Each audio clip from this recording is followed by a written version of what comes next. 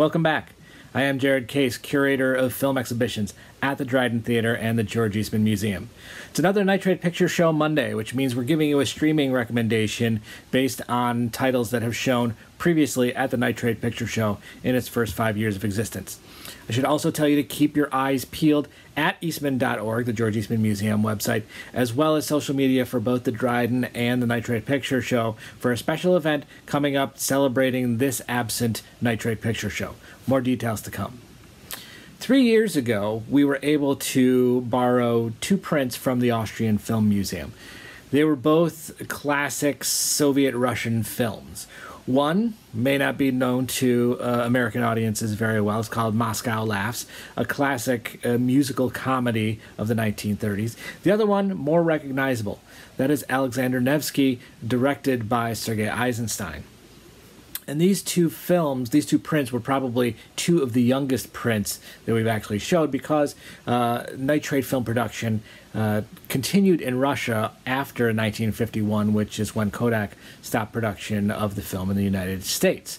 So while we firmly believe that the print of Moscow Laughs was actually printed in the 50s, what we know is that this print came to the Austrian Film Museum in the 1960s, and I've got the information on that here in the 1960s. It was the 324th print accepted into the Austrian Film Museum, and it came from, we believe it came from the Soviet Embassy in Vienna. This was a film that Eisenstein made at a time of tension between the Soviet Union and Germany, Nazi Germany, as we know, came out in 1938. But they had just signed a pact. However, Stalin was very interested, as was Eisenstein, in sowing seeds of dissent with this relationship between the Soviets and the Germans. So what Eisenstein did was he dramatized the attempted invasion of Novgorod back in the 12th century. And he did this with his own inimitable style. But it's not quite inimitable because it has been imitated many times. And he took himself inspiration from some other films.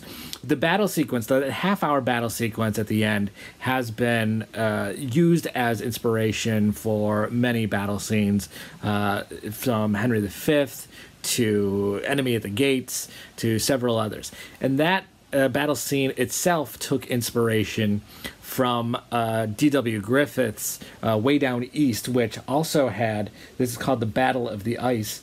This also had, which also had a climax on icy waters. But this half-an-hour Battle of the Ice that Eisenstein staged took off on that. It was inspired by Griffith, and he wanted to do something similar along the same lines. Eisenstein himself was questioning what the reception of the film was in the West, and he wanted to point out himself some of the symbolism that was being missed because of the cultural differences.